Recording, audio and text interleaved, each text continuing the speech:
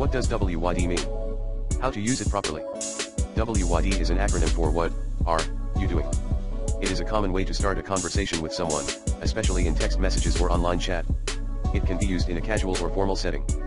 For example, you might say WYD to a friend to see if they are free to hang out.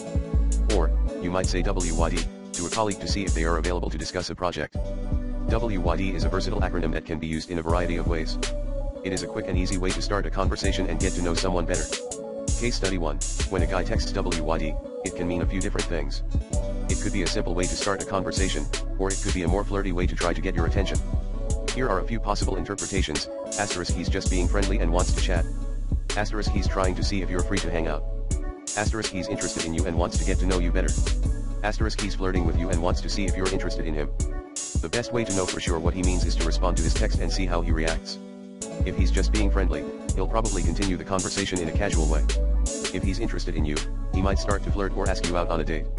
Of course, there's always the possibility that he's just being polite and doesn't mean anything by it. But if you're interested in him, there's no harm in responding and seeing where things go.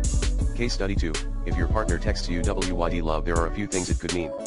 Asterisk, they are feeling affectionate and want to express their love for you. Asterisk, they are feeling lonely and want to spend time with you.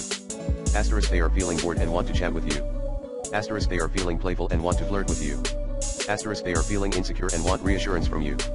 Asterisk, they are feeling guilty and want to apologize to you. The best way to know for sure what they mean is to ask them. But if you're not sure, it's always best to err on the side of caution and respond in a loving and supportive way.